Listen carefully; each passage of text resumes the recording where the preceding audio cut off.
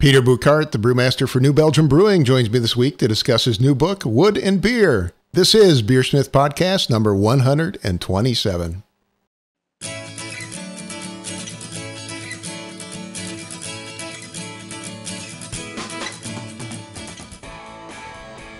This is BeerSmith episode number 127, and it's early June 2016. Peter Bouckaert, the brewmaster from New Belgium Brewery, joins me this week to introduce his new book, Wood and Beer. Thank you to this week's sponsor, Craft Beer and Brewing Magazine. You get 6 amazing issues each year, packed with information for brewers and beer fans. This month's issue has a detailed focus on saisons, as well as brewer profiles and beercation ideas. I encourage you to check out this great magazine for homebrewers at beerandbrewing.com. Again, that's beerandbrewing.com. And also Anvil, a new line of brewing equipment from Blickman Engineering.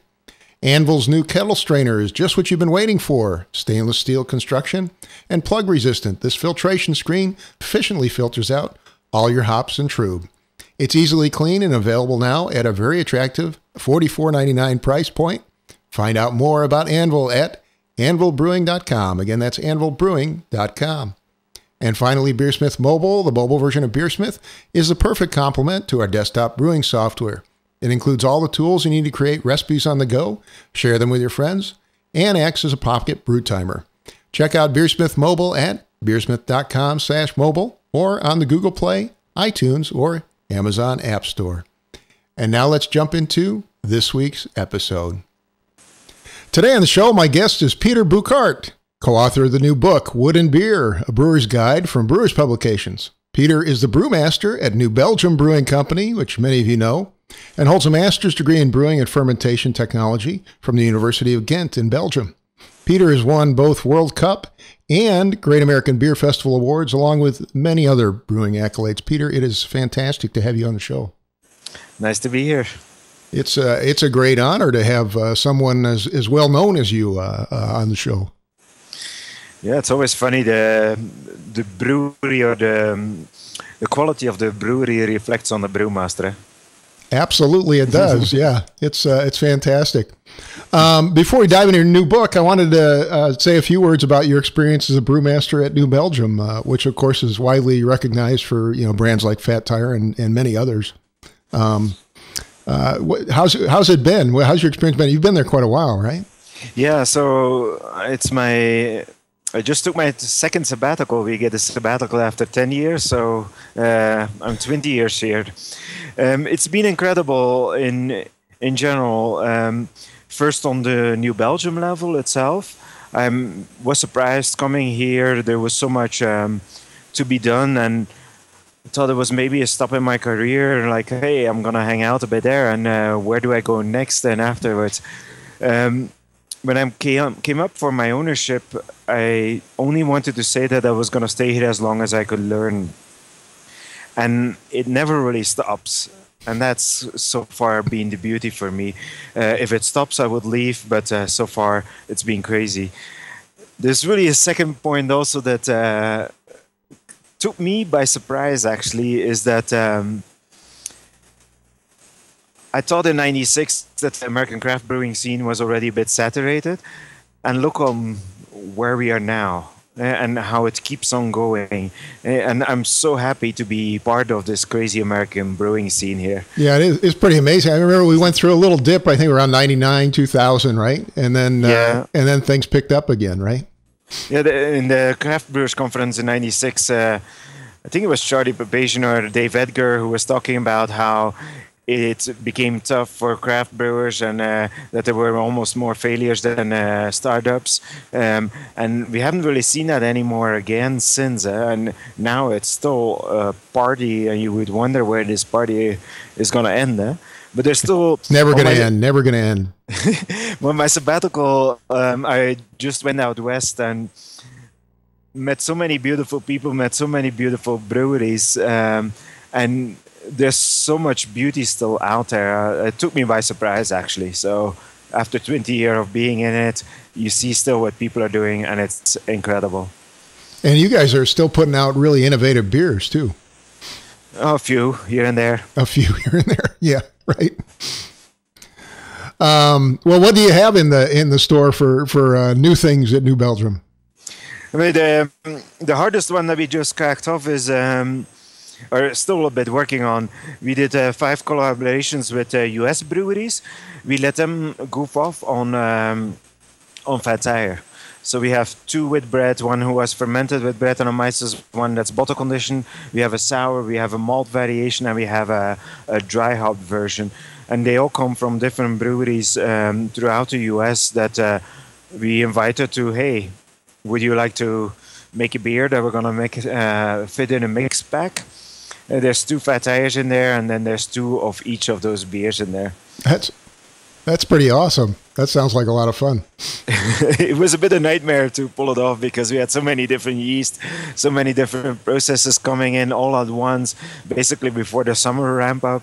It was a little bit hard, you know. Yeah, I'm a big fan of your beers. You guys do some really innovative stuff, which I think is fantastic.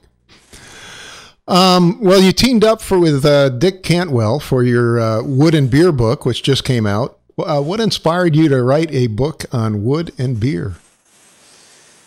I think the BA did a good job on approaching me with Dick as somebody who could write it. But for me, the key thing was I asked for quite some lead time. And the main thing was that I wanted to travel a bit around it. And the travel really has been beautiful. We went to Scotland, we went to France, where the bigger fooders are made. We went to Kentucky and from there to Michigan to visit some breweries and some bourbon distilleries and, of course, bourbon barrel making. And that was the most enticing. Maybe if you ask Dick, he's going to have a slightly different answer because sometimes he was packed with... Did you sample any bourbon along the way? Of course, but we're both not such a huge bourbon drinkers. But we, of course, had to taste the differences that are happening. We always went to a brewery in the evening, you know. Yeah, that's awesome. So you decided to write this book. Did you do it while you were on your sabbatical? No. I took the sabbatical in between the end. So we had to close it in really the last read we had. And the last captions that we could add was in January, the 3rd week of January. So I took somewhere half March to half April off. And I was really in between. I was happy that the book was finally done also because it's an added workload. I didn't really have any idea what it would mean. Dick really knew way better, but he kind of kept it going. He really kept it going. He probably didn't tell you, though, how much work is involved in writing a book, right? He dosed it. He told it at appropriate times. And then Christy on the BA side, the Brewers Association side, is really great on trying to keep you on schedule and... hey, no, this is the last edition. You will not. I'm like, oh no. Yeah, it's quite a challenge writing a book. It really is. A lot of people don't understand how much work's involved. Yeah, and you have your daytime job also on the side, or maybe reverse. No, I think you're right. I think you had it right. Your daytime job's kind of on the side. It's pretty challenging. Well, I've got a copy of your book right here, and nice. You open the book with a chapter on the history of the barrel. Can you give us a short overview of how barrels came to be associated with beer? Because that wasn't always so, right? I think that's a funny question, because I think barrels were associated with beer and wine was associated with amphoras. And now it's kind of reversed. People think about that... beer is reapproaching barrels, but we kind of lost it a little bit. Our barrels, friends. Within the US, it was mainly due to oil finding in Pennsylvania, actually, that sucked the market of barrels dry because they had to ship this murky thing somewhere, so they needed containers. They built a 5-mile pipeline to how do you say that, raffinerie or something that distills the oil, but oil suddenly swiped up all the barrels in the US. And for me that was very fascinating. I found some very good books on histories of barrels in the US that I was completely unaware of. Mm-hmm. And that was a fantastic part about, for me, going into the book, fantastic learning opportunity. And you mentioned amphoras. It goes all the way back to Roman times, right? History? Yeah. Yeah, and if you look at you might want to talk about just what an amphora is, too. I'm not sure everybody's familiar with that term. So an amphora is a clay pot that has a pointed bottom, and it comes up, and then it has a neck with 1 or 2 ears so that they could carry it, and they could also roll it and stack it in ships, very stable, so in the bottom of the ship. It was really when the Romans went over the Alps that they started to find barrels being used as a way lighter and easy to roll and easy to tip over device compared to their kind of amphoras that were not very handy to deal with. There was a lot of resistance to use them for wine, but it happened over the years, and that part is not very well documented how that became. Mm-hmm. And then when did we actually start using it? I mean, was it always used for beer, or did we start using it later for beer? I mean, if you look to where beer started, they've just found a 5,000-year-old brewery in China. The New York Times this week was reporting about that. At that point, of course, it was mostly clay work that they were using because China and Sumeria, or the how do you say that, current Iran, there was not that much wood, so at that point there was more the use of ceramic devices for larger vessels. But the Celts, for meat and for whatever they were using for alcoholic and other fermentation or other containers, and that's kind of the unique part, it was a container.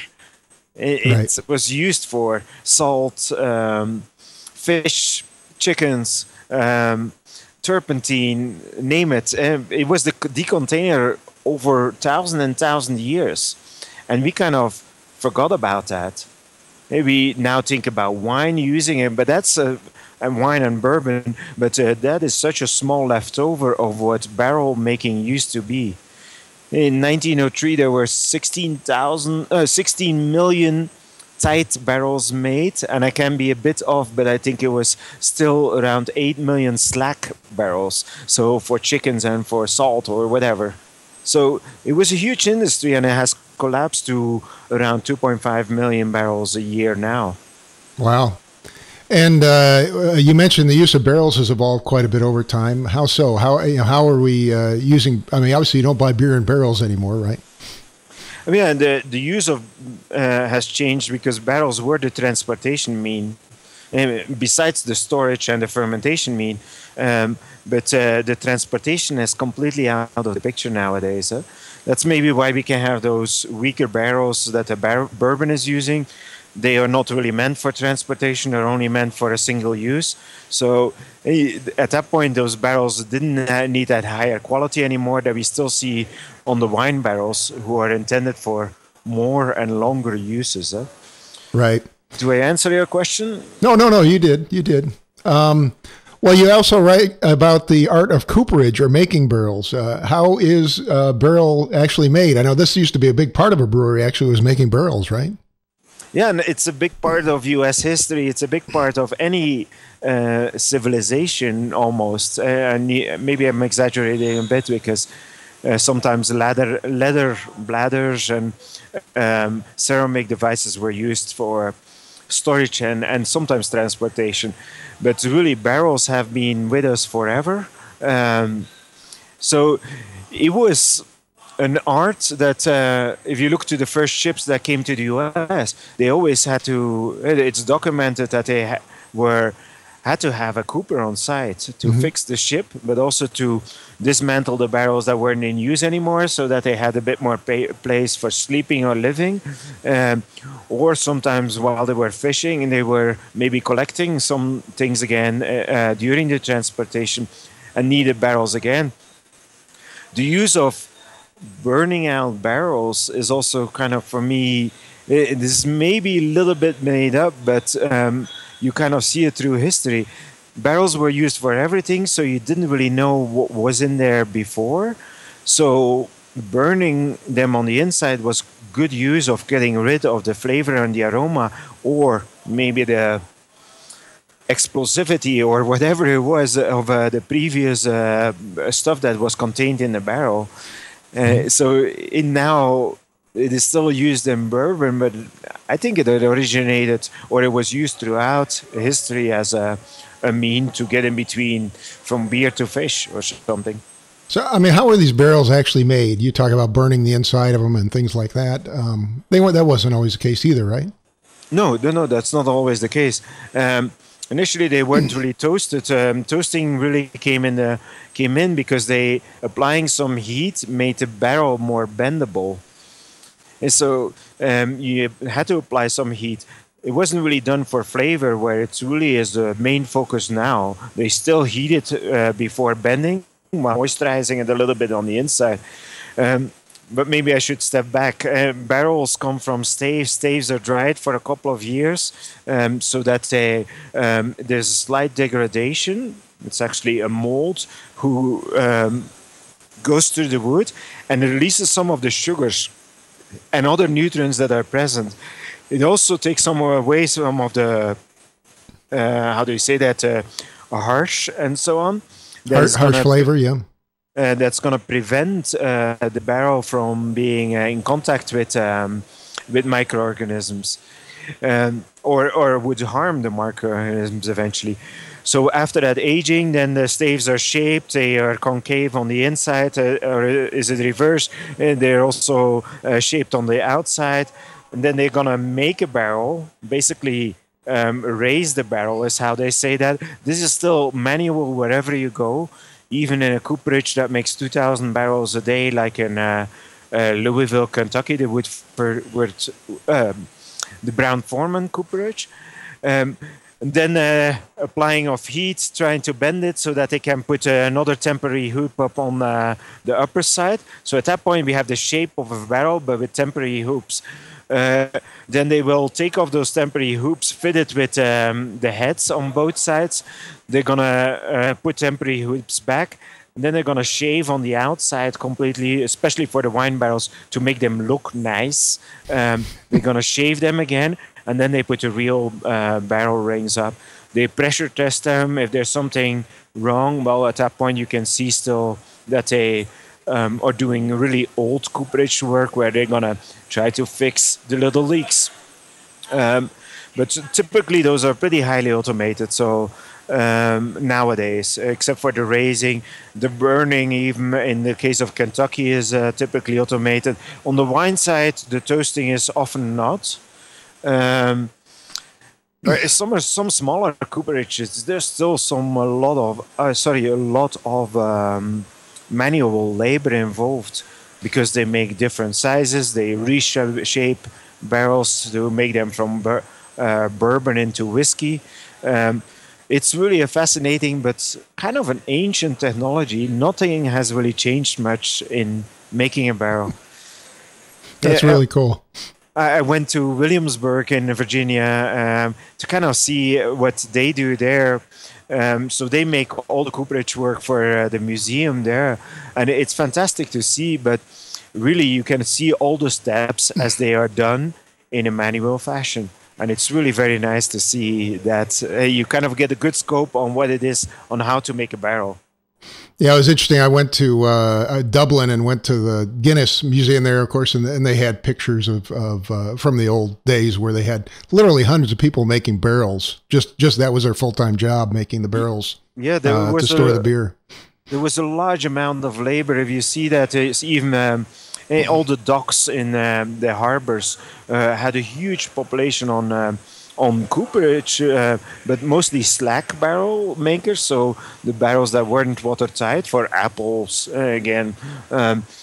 And those were kind of the lowest tiers of the cooperage makers. The guys who really made the beer barrels that had to be under pressure, that was kind of the highest. And then above that, you had the fouderies, the guys who make the large upstanding barrels, who's a one by one, and every fouderie that we visited, they still make one a day. One a day roughly. And so they have multiple cooperages, but they're all custom made, you know. Awesome. Well, let's get into actually making beer. The flavors we get from the wood are closely related to the type of wood they're made of. What are some of the popular woods that are used for the barrels, and how do why are these woods favored over other woods, for example? because of an act of Congress.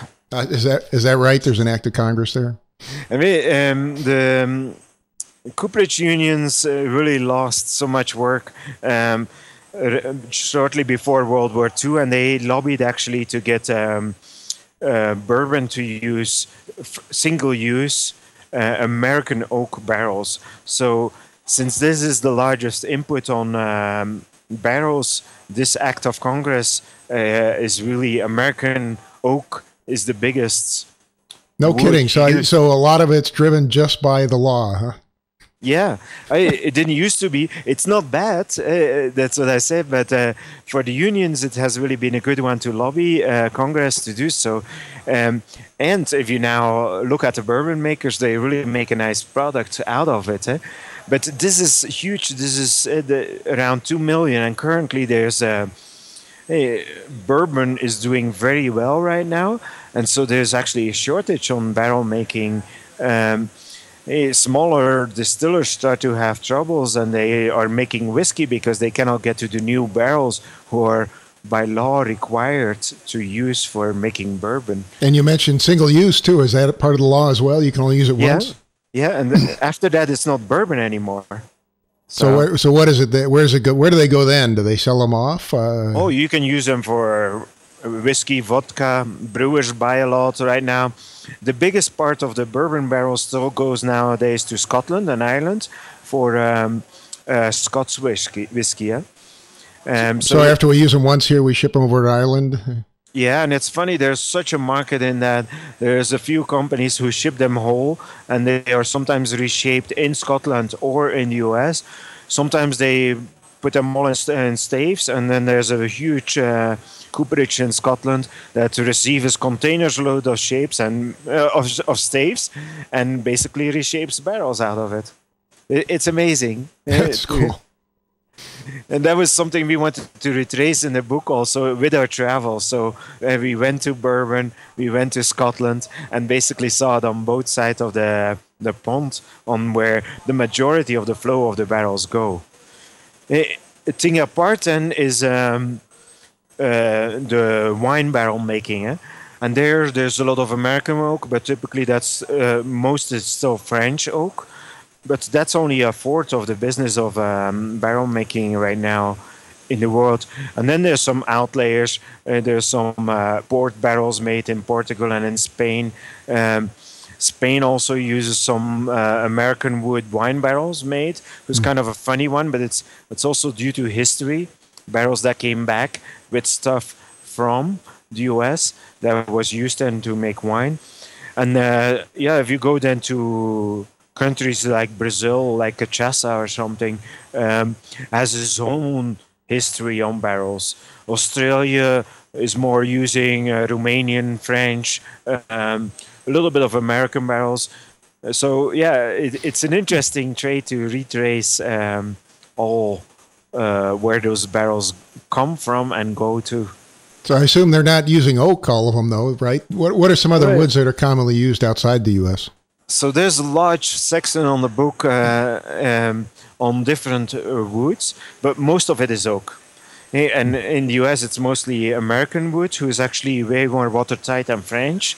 But you see quite a bit of French oak being used here, and then especially coming from the winemakers.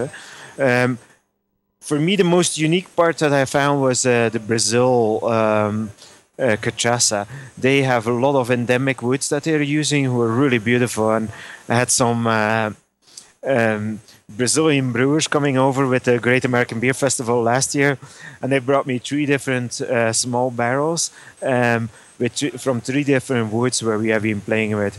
And there's really so much beauty still that maybe is undiscovered, at least in this part of the world. That's awesome. Well, since most beer is made from used or secondhand barrels, can you cover selecting and inspecting barrels, particularly for homebrewers? What would a homebrewer look for when trying to find a barrel that they could use? For me, it comes very intuitive. It's aroma, it's the sound, it's how they feel, and how they look.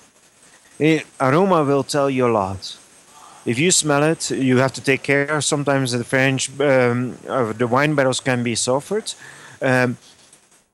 So first, take a whiff of the aroma. If it's too much sulfur, stay out of it. But that's a good sign that the previous user at least has used sulfur to keep them microbiological clean. Bourbon barrels should smell to bourbon. Rum barrels to rum. Wine can smell really, really beautiful. If you have off aromas, moldy or dry or old wood, that's kind of a sign on the wall in my eyes that there's something that is wrong. Look and feel, sound and feel, that's more, you roll the barrel around while you look at it. It's just, does it feel watertight? Mm-hmm. Is it really a sturdy barrel? You're going to see that right away. If you start to feel or see gaps, the moment you feel something wrong, you're like, okay, I need to look very close. But look at the wood completely. There's long descriptions in the book, basically on how staves are made. I think it's important if you inspect a barrel that you have that background on how does a stave come from a barrel, what part of a tree is used, and what should I focus on.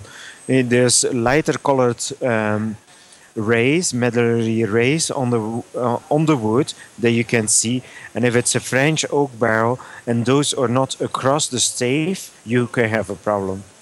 But it's easy to see. If it's American oak, they just can saw that because it's a way better watertight wood. So don't worry too much about American wood. It should be watertight. You can try it with filling. But it's typically not going to leak as much through wood as French barrels will do. Then, of course, the look, you should go inside. Sorry. That's okay.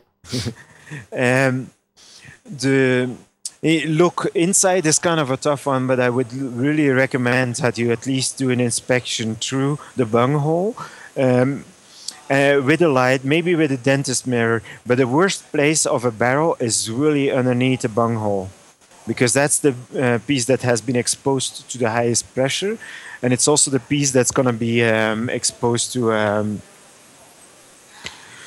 sediment that sits there, where right. pH can drop quite a bit, or so it's the worst part, and that's the part you see while you're looking through the bung.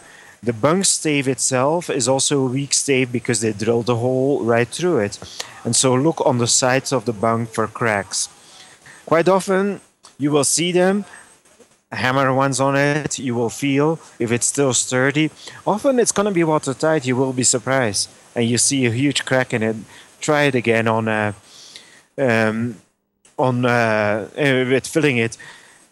To me, then there's one step further that we're trying to describe, but for that you almost have to have a spare barrel, if you do it the first time, and some tools. Most of the tools you can make yourself. Just give an indication. The tools will. Sorry, what you want to do with the tools is you take out the head and you're gonna put it back. And so we're trying to describe that, but that's not going to make you a cooper.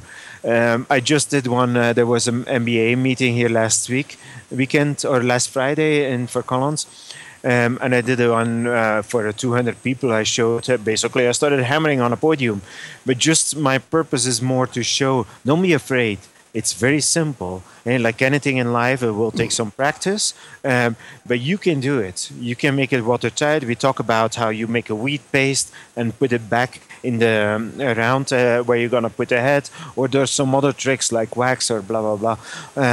But it's really fun in my eyes. And so if you have an old barrel or if you have a local brewery that wants you to hand you over a barrel, maybe play with it and just learn. And for me, it's really a fun one to do, but it's a bit scary, like anything new. Well, you can always make a mistake, but that's okay. That's how you learn, right? Mm-hmm. Well, what are some of the environmental considerations that come into play when you're storing, aging, working with barrels? Obviously, the wood's kind of a living thing, really. What are some of the things to worry about? Well, first one would be humidity of the cellar, or wherever you store it. We have problems here in Colorado. We have a very dry environment, so we devised fans with basically misters. We put hoses with misters around it, and we blow the fans. We wet the floor just to bring up the whole humidity of the cellar. If you're living, you must do this on a regular basis, then, right? Daily. Yeah, when I was working in Rotterdam, we didn't have to do that because Belgium is moist enough. And a lot of parts of the US are moist enough, but we do have a lot of dry parts. I visited a brewery in Arizona, and they had made a whole cellar with basically humidifiers. It was really funny to see, but they did the right thing, you know. There's a little bit of risk if you have too high humidity, you can have mold development. And you will see mold development. I heard that from a brewer in Dallas. They had overnight, a humid night, and they came back and it was completely black mold. So they had a lot of work to remove that black mold again. So there is an ideal there in the 65-75% moisture. It's really hard to achieve for a lot of people. Yeah, 65% is pretty high, really, I would think. Yeah, for Colorado, that is damned high. you want to get there. It gets 20% here during the daytime. But that's the first one. And temperature would be second, but it's more related to beer quality also. And you can go cold or hot. Founders in what is that? In Michigan, my founders want to say Rapid City. They are storing in a mine, in a gypsum mine, and they actually cool the mine further because they want to just have an aging that is a wood extraction for their breakfast stout. So, I mean, is there an ideal temperature range that's good for extracting wood flavors out of the barrel? I mean, it also will suppress any microbiological development. And so that's good if that's not your aim. So you're saying cooler's better then? In the case you don't want microbiological development, if you just want to have an extraction of the previous flavor that was in there or from the wood itself, colder is better. If you want to go to souring, you probably want to be up there a bit more in the 15 to 20 C, and there's quite some opinions there. You don't want to go too hot. Acetic acid development would be a problem at that point. But if you want to have a lactic souring, a natural lactic souring, you want to stay in that range that is more Belgian weather-like. So on temperature, and we also describe that in the book, I think, but I was thinking on environmental, think also about what's happening around your wood. I see a lot of barrels nowadays in breweries in their tasting room. What are the aromas and tastes in your room? It's wood, you know. It will take up flavors from its surrounding. Whatever that is around you happening can taint your wood over time. So take care about that. An interesting process that they do in bourbon is fluctuating temperatures. Also, I forgot to mention that on the temperatures, but it basically creates or pushes the liquid in and out the wood, and that's going to create a beautiful extraction process. They'll force it a bit, but that's how you can make 20 years old whiskeys in 10 years. So interesting. So they actually vary the temperature on purpose to do that? Yeah. Wow. That's cool. Let's see. Pushing the buttons here. Let's dive into details a little bit here. What are some of the typical flavors you might hope to extract from wood? Typical flavors, they're all over the place. For me, it's really the key thing that is happening is the toasting.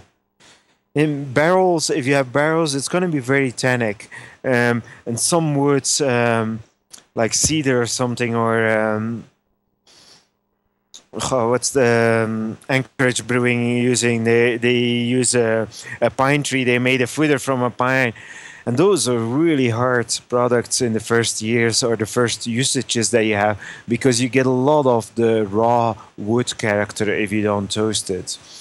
So then what toasting does, typically toasting in most cases is done after aging the wood. So you have a partial degradation of the wood due to microorganisms and also leaching out. So they during the drying, they actually spray water over it so that they have a tannin leaching.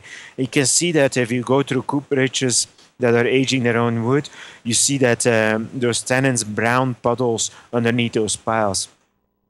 So that's all pretty good because it prepares that wood and brings it to some smaller molecules that can be affected during the toasting. And that toasting process, it has the same like in beer or in malt beer, like in the kettle here behind me.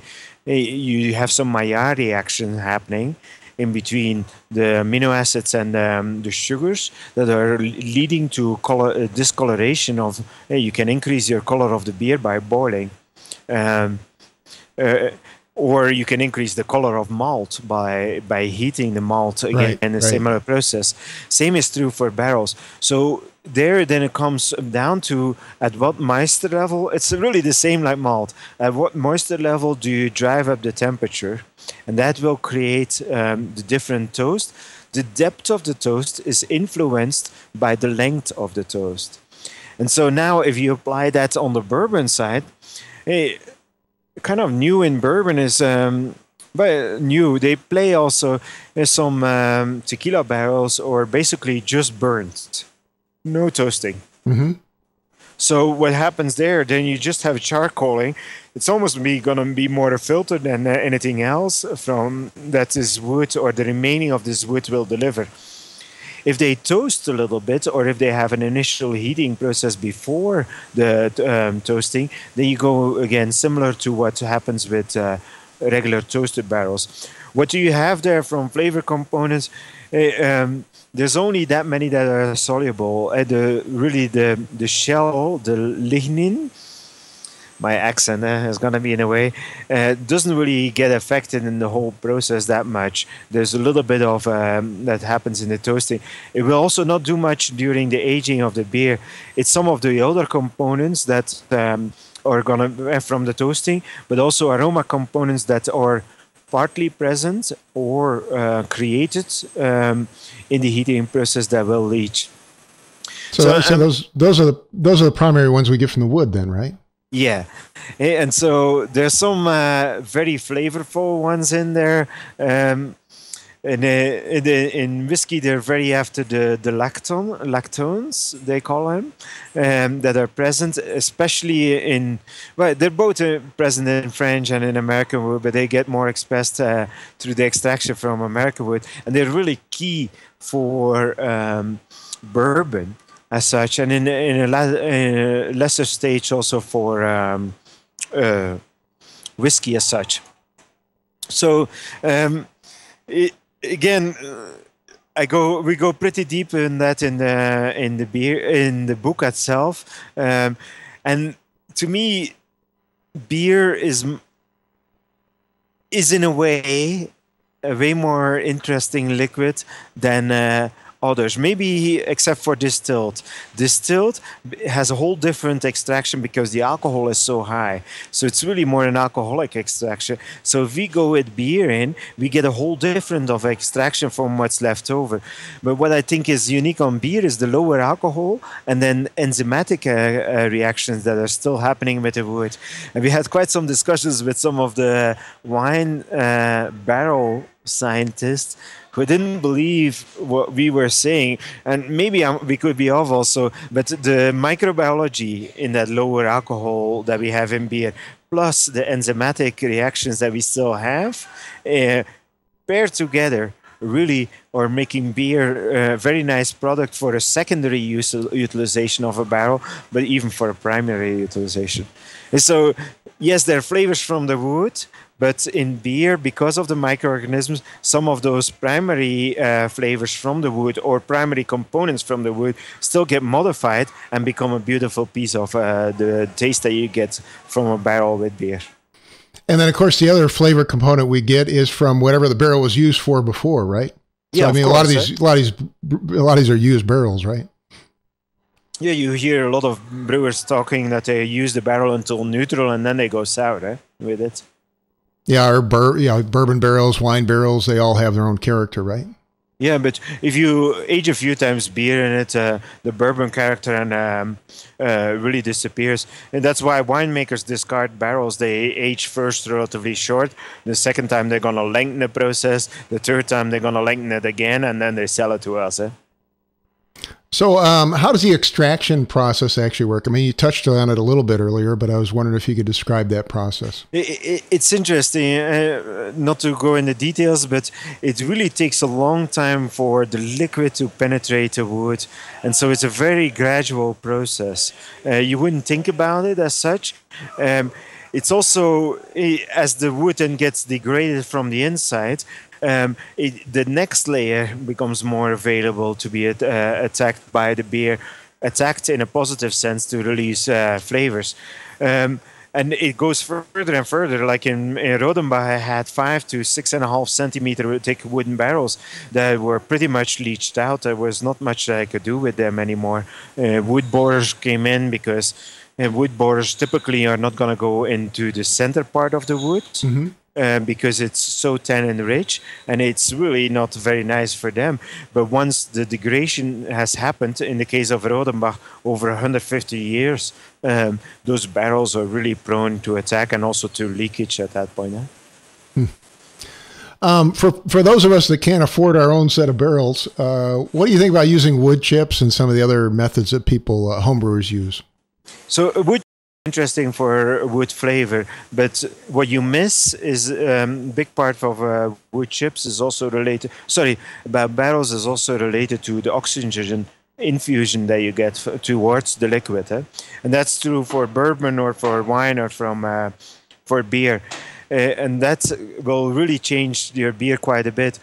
Rash Apte in Palo Alto, he was suggesting to use. He called it basically a table stake. So if you put something in a hole, if you have a hole in your growler or whatever you use, fermenter or something, yeah. Yeah, even a plastic can be good because it will have some oxygen diffusion. Typically, the smaller the container it is, you're gonna have way too much diffusion coming in. But you can play with it. I think if you have a glass container with a wooden table stick in it, and then you can still have oak inserts, but that little bit infusion that you get for the amount of liquid that you have, I think is a pretty good compromise to create a little bit of oxygen infusion. So, I mean, do you recommend also infusing your chips with bourbon or some other thing? If you want, why not? You can go wherever. You can use the bourbon as such also. You really can do it. Well, yeah, the leftover bourbon after you drink the rest, right? Yeah, but the sky is the limit. I don't know what you want to do with the wood before. And we had some interesting hot sauce barrel beers on our trips that were really very beautiful because they had aged enough. It really had become married, and I think that marriage is something you want to achieve.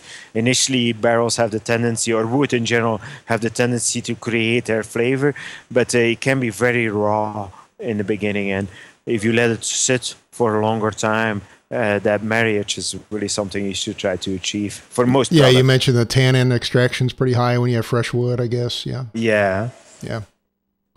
Another popular use of barrels and wood is in sour beers. What considerations come into play when you start using barrels to age sour beers? To me, oxygen diffusion is really the main one. Why would you otherwise go on wood? You can make sours in stainless. Lactobacilli live in stainless barrels.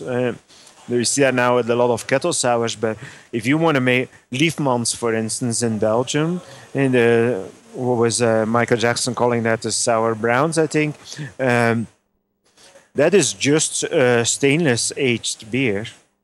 And so you can have the lactic development. Lactic acid is kind of a relatively, in a way, I call it a boring acid, because if you get some esterification, due to some microorganism, it becomes a little bit more interesting, but it's still not great. In the case of Liefmans, they add in fruit, and the fruit brings in the malate component, brings some other acidity in it, and at that point you can really make very beautiful sour beers. if you go into wood, you should go in my eyes, for oxygen diffusion, because the oxygen diffusion will activate a bunch of other organisms that can make a whole bunch of different acids. The main one we talk about typically is acetic acid, who is on itself not that interesting. But for me, it's more about these different organisms that are going to be present at that time, are going to again esterify, make something of this acid with other components that are present in the beer, and really make, like in La Folie, a lot of fruity flavors that are not coming from fruit at all. Huh? You keep mentioning oxygen, introducing oxygen through the barrel. A lot of us have been taught that oxygen is actually pretty bad for your beers as far as the long-term stability and so on. But what's the positive here by potentially adding oxygen? I think it is the positive. Hey, Charlie Bamford did once a talk, and he's like, we as brewers were kind of sissies because we don't want to oxidize our beer, and then we have problems during shipping. Maybe we should do the reverse. We just let it oxidize until it's stable and ship it then. And that's kind of a bit of crazy proposition for a lot of beers. But from a sour stance, that's really what's behind it. Those beers are really oxidized away, and so there's nothing to be oxidized anymore. So if you're going to keep them for another 10 years, they're going to be great, Well, oxygen does different things to different beers, though, right? When you get a lighter colored beer, don't you get more of a like cardboard kind of, Well, the cardboard is more documented from the lager stands, and because that's the biggest problem for lager brewers. But yeah, it's going to form aldehyde, it's going to form other flavor components. But really, a beer making and lambic making especially is a redox exercise. It's a balance between a reduction and oxidation that you're trying to form. And so as you're slipping over time towards the oxidation side, you really become in a stable environment again. It's something, because we happen to, the world 4 billion years ago was a reducing environment. Nowadays, it's because of the organisms that were growing in the sea. It's an oxidizing environment, so everything will oxidize. You can see it to my hair and to my skin. So everything will oxidize, but what's after that? Nothing. So for me, I'm overstating that a little bit here. But if you have a sour beer that has been aged for a couple of years in wood, those beers are not going to move that much anymore compared to a lager that has been produced in an oxygen-free environment. Yeah, and I guess the other interesting, you take a sour beer or you take even a nice dark beer, you get more of you get this sort of wine, fine age flavor out of it when you oxidize it, as opposed to the lighter beers where you get sort of more of an off flavor, I guess. Yeah, and it's all relative. What do you call an off flavor and what do you call a flavor? It's a whole different world out there if you go really on wood-aged sours. So. Yeah. I wanted to cover a few more topics real quick. What about blending either different beers, or for homebrewers, we can even add trace amounts of bourbon or liqueurs or other ingredients to get a desired flavor. What are your thoughts on that? Of course. Of course. So, you don't have to barrel age your beer in this. So you just put bourbon right into it, right? Yeah, or you can. I think about chefs.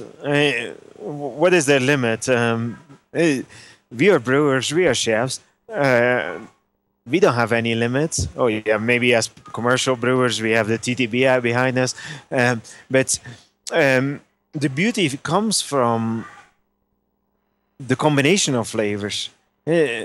Yeah, a single hop variety beer can be very good for a learning perspective on what this hop is about, or what this aroma additive is about.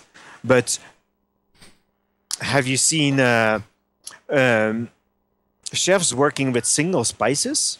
Oh, I made not very often, no. Filet mignon only with coconut or whatever. No, pepper steak is the only thing I can think of, maybe. Yeah, but you're gonna make a piece of beauty, and how you create beauty is you can. I did a talk once in the AHA keynote about blue houses, because if if you paint your house blue, it's not because the blueness of the house that is the PC of the beauty. It's how it's an integral part of your house. You're going to have thought about the windows, about the yard, about different things. And anything, we are just creating 10 minutes of pleasure. We're all in the same industry, you know.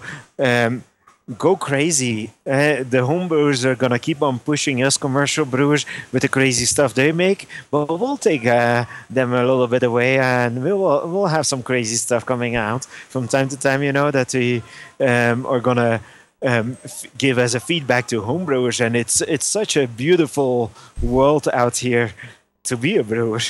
So that's why I said, of course. Fantastic, Peter. Well, I wanted to, we tried to cover the book as best I could, but is there anything else you'd like to add? Maybe some topics we missed? I think you completely missed a key topic. We were talking about barrels. Sure. And there's so much more. It's a book about wood and beer. So what else do you have on wood? You have leaves, you have twigs that were used for making lauter beds in Norway, but also everywhere. The sati, where you use the branches from spruce. The bark can be toasted. Sometimes it's flammable, lower flammable. We talked with some people, and I think it's in the book also, where they had some barks that were flaming up in their pizza oven instead of just toasting. Wood chips that you get off sap of. Why do you? We think about maple when we think about sap, but sap itself, or maybe talked with some people that were reverse osmosing sap up, concentrating sap up, so creating the sweetness and the mineral part of the sap and making something with that. Wood, yeah, the tree is the limit. I haven't talked about roots yet, but it's only, again, one part of what we... barrel is one product that we can make with wood, but there's so much else to a tree, like there is so much else on anything else we could use in life. So all kinds of wood flavors we can explore then, huh? Yeah. Well, Peter, thank you. Do you have any closing thoughts on brewing with wood? My beer is empty. No, I'm done. Oh, you're done. Okay. Well, well, Peter, I really appreciate you coming on the show. Thank you for being here. It's a great pleasure having you. Well, have fun with getting the podcast out. This was a fun interview. It was really my first one that I did around the wood book. So, well, I'm hoping we can do some more with you. Maybe you can come on sometime and talk about other aspects of brewing. I'm not planning on writing a book anytime soon. No more books, huh? Yeah, I'm done. This may be your last one, huh? We'll see. Never say never. Well, thank you again, Peter. Today, my guest was Peter Bouckaert. He is brewmaster at New Belgium Brewing and co-author of the new book called Wood and Beer. He holds a master's in fermentation technology and has won many international and national awards for his beers. Peter, thank you again for coming on the show. It's great having you. Yeah, have fun. Thank you to Peter Bouckaert, brewmaster for New Belgium Brewing, for joining me this week. Thanks also to Anvil, the new line of brewing equipment from Blickman Engineering. Anvil's new kettle strainer is a stainless steel filtration screen that's plug resistant and will efficiently filter out your hops and trub. It fits easily over your Anvil kettle dip tubes and is attractively priced at $44.99. Find out more about Anvil at anvilbrewing.com. Again, that's anvilbrewing.com. And also Craft Beer and Brewing Magazine. You get 6 amazing issues each year, packed with information for brewers and beer fans. This month's issue has a detailed focus on saisons, as well as brewer profiles and beercation ideas. I encourage you to check out this great magazine for homebrewers at beerandbrewing.com. And finally, BeerSmith Mobile, the perfect brewing app for your iPhone, iPad, Android, or Kindle Fire device. Learn more about creating great beer recipes with BeerSmith Mobile at beersmith.com/mobile or on Google Play, iTunes, or the Kindle App Store. Thank you for listening. I hope you have a great brewing week.